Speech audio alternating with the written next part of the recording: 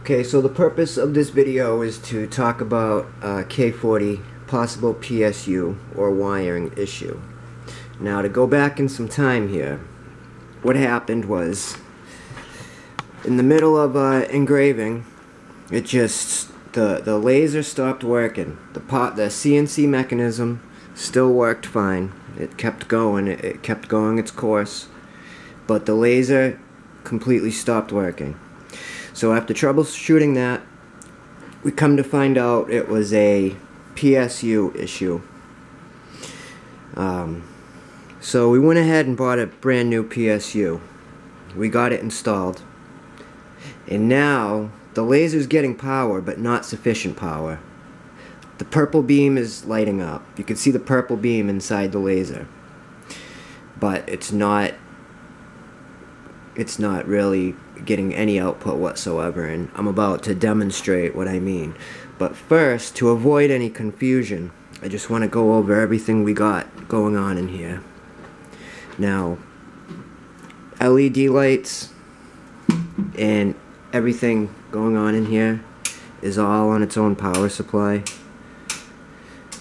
They're all on 18650s, which you can see right here.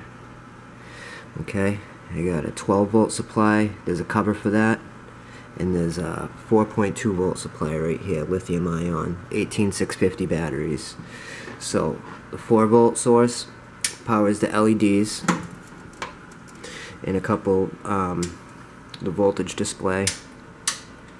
Okay, it also powers the laser alignment, the dual alignment lasers, and that's it for now. The 12 volt source powers the air pressure gauge, which is going to be installed once I get the new custom plate up here, along with this main breaker switch right here, which is already wired into the water cooling mechanism. That shuts off the water, and now the water's on. There's actually three gates back there, so we're going to utilize one more gate and put the main power supply, get rid of that Chinese switch.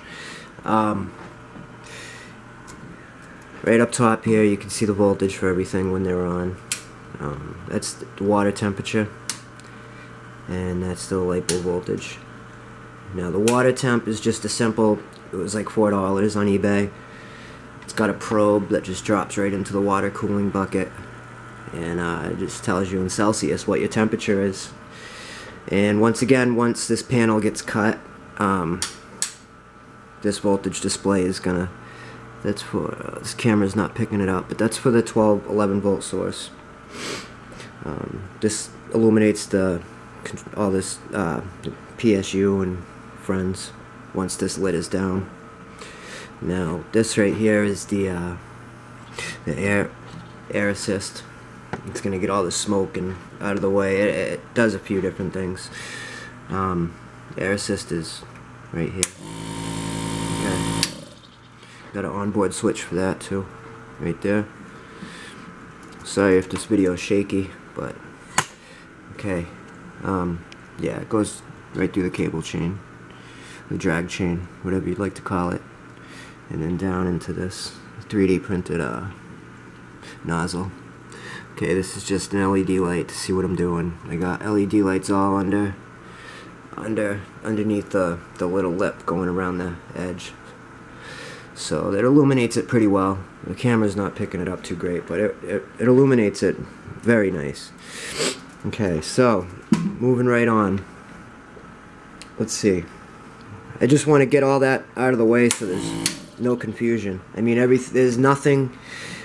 The PSU is only powering what it should be. There's no mods to that whatsoever, so everything's on its own source. The water's on its own, everything's on its own source. So yeah, we're gonna get a new panel cut. I should have done that a long time ago. Let's see if I can set this camera up so we can get a good idea of what's going on back here. Now, here we go. Try that. I'm not good at videos, so hopefully you're bearing with me here.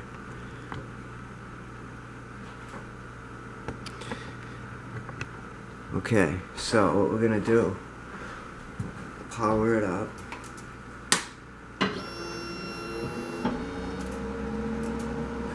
CNC mechanism works fine.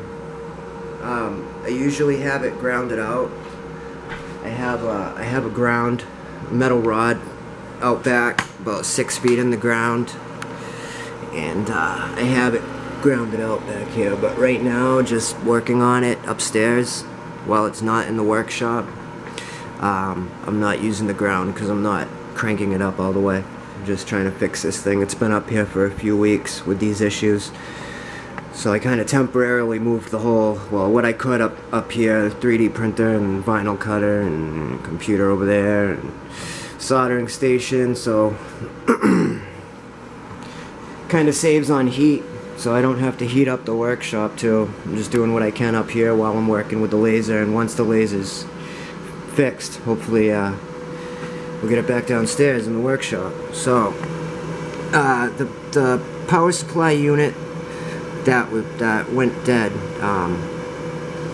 the LED wasn't, that green LED light wasn't illuminated very brightly, so I guess that was one sign of what was wrong. We tried to troubleshoot it for about a week and asking questions in the forums and the groups, and it was just pretty much concluded that I would just need to buy a new PSU. So that's what we did. We bought a new PSU. This is it right here. Okay, but it's not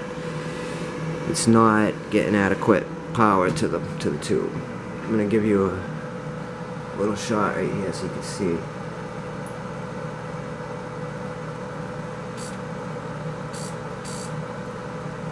Now, we'd be able to, I got tape on the mirror right there just to see if there's anything coming out at all, and it's not doing anything. It's not, you can see the tube, light up with the purple, like the, there's excitement going on, but not enough to really drive an output beam. So, one more time. You can hear that. I'll give it a little more power. We got the pot turned up about halfway. It's another thing. I can't wait to get a digital pot because it's hard to play. Yeah, there's nothing coming out there. It's not even touching that. It's not even leaving any kind of burn mark whatsoever on that piece of tape I got over the first mirror. So, I mean, they're decent, really good connections. I got them on there real good, both positive and ground. You know, I know enough about high voltage to not mess around with those connections. So I made sure those were really good. While working on high voltage, I stand on that little milk crate back there. I do the best I can to try to take precautions, but I leave this thing off for at least 2 days before I mess with any high voltage wires. So, but I mean, that's all I can explain right now. I wish I was a little better at doing videos, but I figured this is the best way I'm going to be able to explain what's going on. Take care.